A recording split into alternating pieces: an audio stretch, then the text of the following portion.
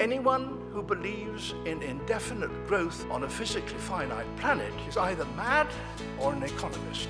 We don't want to focus politics on a notion that involves the rejection of principles around which a large majority of our fellow citizens organize their lives. We are not as endlessly manipulable and as predictable as you would think.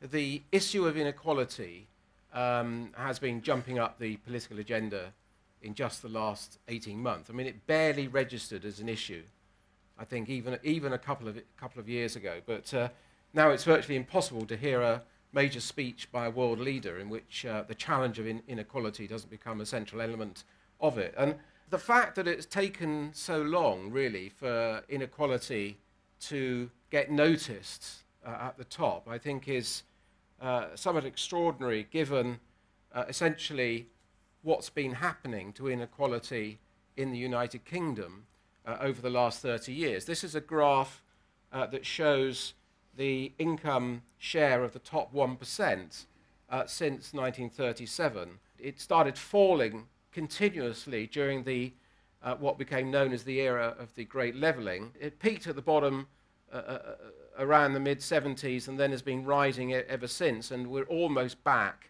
to where we started, 70 years ago. Roughly 2/3 of the 36 richest nations in the world have curves that are rather similar to this.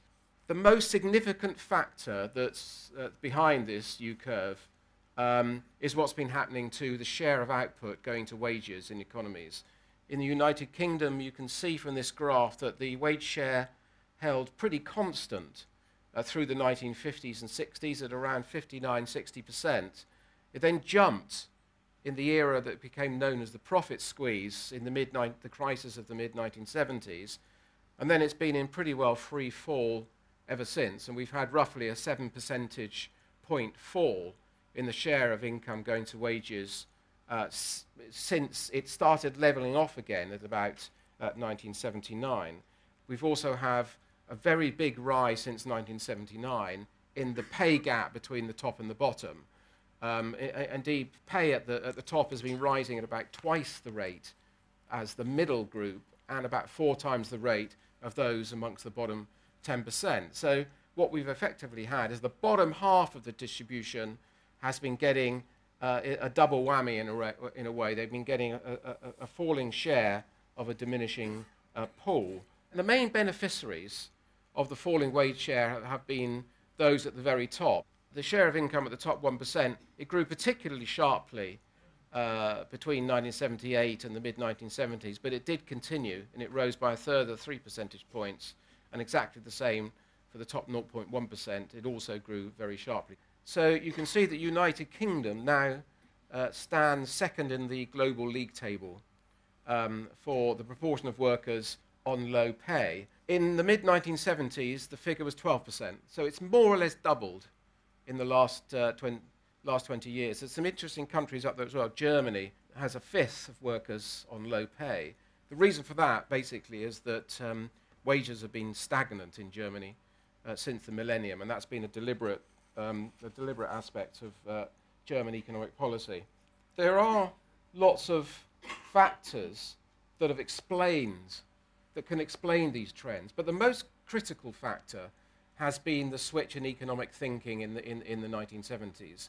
Basically, a number of people started arguing that egalitarianism had gone far too far, that it was leading to lack of incentives in the economy, and that what we needed was a stiff dose of inequality, higher earnings at the top, higher rewards at the top, in order to kickstart the economy, encourage enterprise, and that would lead to a bigger cake from which everybody would benefit. Now, this was an idea that very much started with the New Right, but came to be embraced pretty much across the political spectrum. So it was broadly accepted by New Labour and the Democrats in the United States as well. And so what we ended up with was essentially a new economic orthodoxy, and that orthodoxy was that you can have more equal societies or you can have more efficient societies, but you can't have both. You've got to choose. Essentially what we've had over the last 30 years is an experiment, a mass economic experiment we should try to put these ideas into practice. The key question then is we've had 30 years of this attempt to create more unequal capitalism, which was meant to grow the size of the cake and lead to much more efficient economies. So has it worked? Has this model of capitalism delivered faster growth, a bigger cake, and more stability?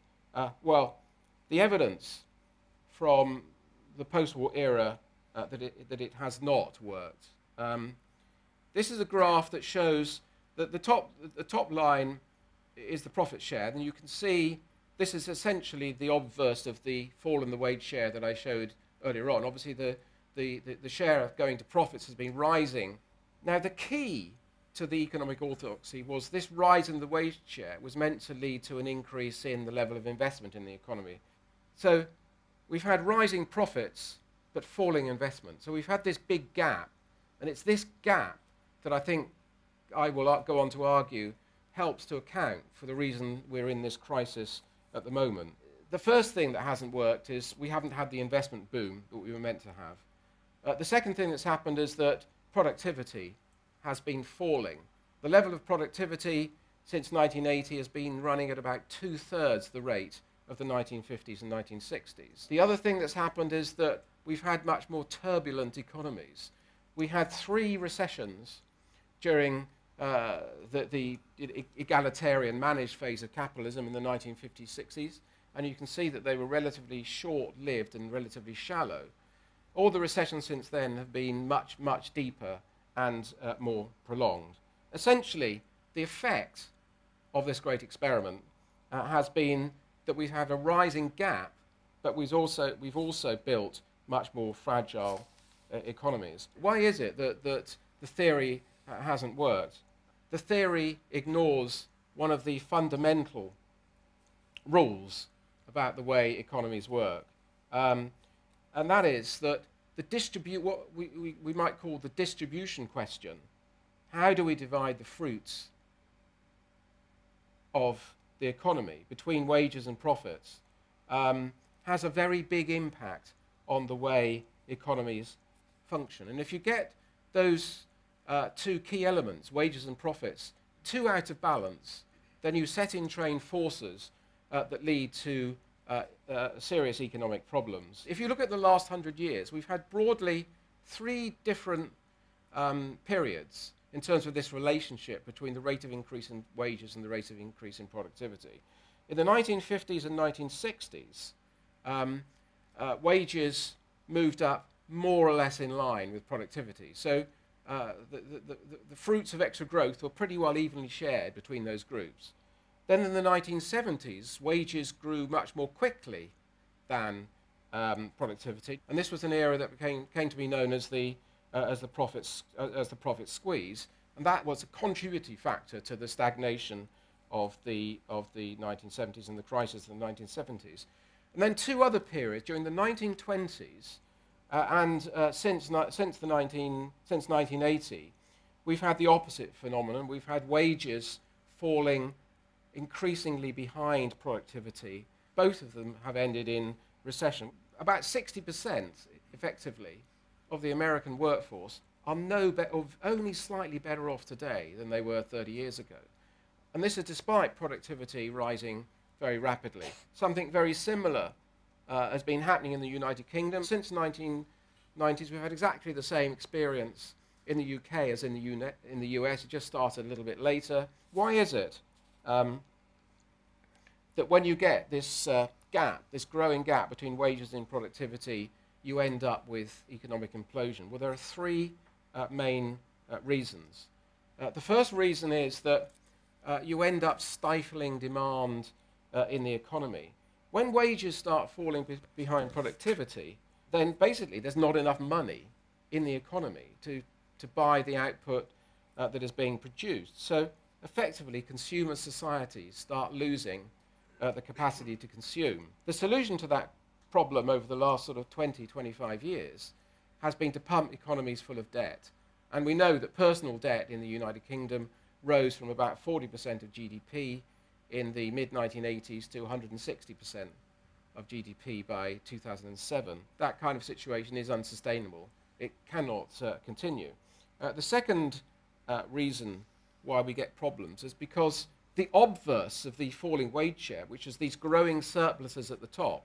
So you have, the corporate sector is accumulating these big surpluses. These corporate surpluses tend to be used not for investment, as I've shown earlier on, but to engage in economic activity that is not particularly productive. The demand problem wouldn't be a problem if the increase going to the top group was spent on productive investment, building infrastructure, building new companies, creating wealth, creating new products and so on. But that's not what has happened. An increasing share of this money has gone into essentially unproductive style investment, what I've called wealth diversion rather than wealth creation. The third reason is to do with once you create these big surpluses at the top, you create these enormous power structures, and it's very, very difficult to essentially, it means those companies and systems that are meant to be regulated tend to capture the regulators, and it makes it very, very difficult for governments to take the action that are necessary to correct for these problems. What are the key lessons of this analysis? It is quite controversial, by the way, and not everybody agrees with it, but what are the key lessons? Well, I think the first lesson is that essentially we've been running an economic model that is fundamentally wrong. It's fundamentally flawed. All the evidence is that growth is wage-led, not profit-led. That is, if you allow the wage share to fall, you will end up with lower growth, not higher growth. The second lesson, I think, is that more equal societies tend to be less turbulent societies. And I've been doing some econometric work on that for the United Kingdom that shows that greater equality does tend to lead to less turbulence. Essentially, if we allow a small group of the economy to colonize the gains of growth, we end up with demand deflation, asset appreciation, and a squeeze on the productive sector of the economy. Has this lesson been learned? In one sense, yes. It's certainly the case that governments across the world have started waking up to the problem of inequality. Yet despite this lip service or this concern with inequality, what's been happening over the crisis? Now, this is a graph that shows the relationship with 1999 held constant. It's the index of what's happening to labour productivity and real wages across the whole of the rich world. The wage productivity gap actually fell in 2008 and 2009, largely because profits fell quite sharply then, but wages carried on rising. But what's happening since 2008, of course, is that the gap has started to widen. The gap is now wider than it was when we started. In the United States, where there actually has been some growth, in 2010, more than 90% of the growth went to the top 1%. It's more difficult to say what's been happening in the UK. The earliest the data we have is 2010-11, and that's not terribly good for measuring what's really happening at the top.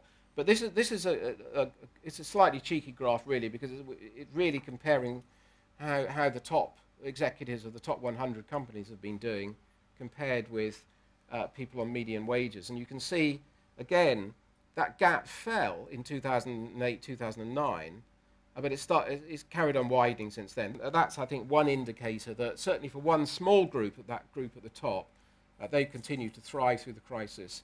I just want to end with three quotes. The first one comes from President Obama during a major economic speech he made about 15 months ago, when he said inequality is the defining issue of our time. And of course he did pick this theme up, and it became a dominating theme during the presidential elections and also in his State of the Union address. Perhaps even more significantly, Christine Lagarde, head of the IMF, made a speech at Davos in which she said, excessive inequality is corrosive to growth, it is corrosive to society. Now, you wouldn't have had the IMF saying that 2, 3, 4, 5, 6, 7 years ago. But I want to leave the final word with a guy called Albert Edwards. He works at Societe Generale, and he writes a report to his clients. And this is one he wrote recently. Capitalism may not have it quite so easy in the next phase. Labour will fight back to take its proper normal share of the national cake, squeezing profits on a secular basis. This is effectively a warning to his clients that you're going to have to fight pretty hard if you're going to hang on to what you've got. I find it interesting that you don't mention either globalization or technology at all. So do you think these are just simply excuses that are given for what is fundamentally a policy-driven phenomenon? Globalization and technical change have been the official explanations for these trends. They're the explanations made by both the IMF and the OECD in their report. I don't know whether you've seen, the OECD has produced 2 very detailed counts of inequality in the last 3 years, in which they attribute the falling wage share largely, well, not so much to globalization, but more to technical change, by which they mean workers with skills have been able to do very much better than workers without skills, and that's what's led to the widening gap. But I think, and I've been doing some work on this, that it probably only accounts for about 1/5 of this trend. And I think the OECD actually have got their figures wrong. And in various discussions I've had with the OECD, they now begin to recognize that they think they may have understated other factors. The first is what's happening to bargaining power of labour. And effectively, the bargaining power of labour over the last 30 years has been more or less eliminated. The proportion of workers in rich countries who are members of unions has more than halved over the last 30 years. And we know there is, that the unions have a significant influence upon wages. But the second, and probably just as important, has been what economists call financialization, i.e. the increasing dominance given to finance in economies. Nearly all the increase in the share of income going to the top 1% is accounted for by finance. If you think it's globalization and technical change, it's very much more difficult to do anything about that than it is if you think it's down to relative bargaining powers and financialization. Those 2 things you can do something about. When we talk about this, we often talk about the way in which the new right wins the argument, the rich win the argument. There's also a degree to which organised labour lost the argument and did things which contributed to its defeat. I'm just interested in your thoughts about that. The 70s was the peak of trade union power in the United Kingdom and in the United States, and to some extent that power was misused. But I think we've got to remember that this was a period of very, very high inflation, and high inflation had been triggered not by trade union muscle, a little bit by trade union muscle, but all the evidence now is very, very clear that inflation had been triggered by things like the collapse of the international finance system, like the oil price hike.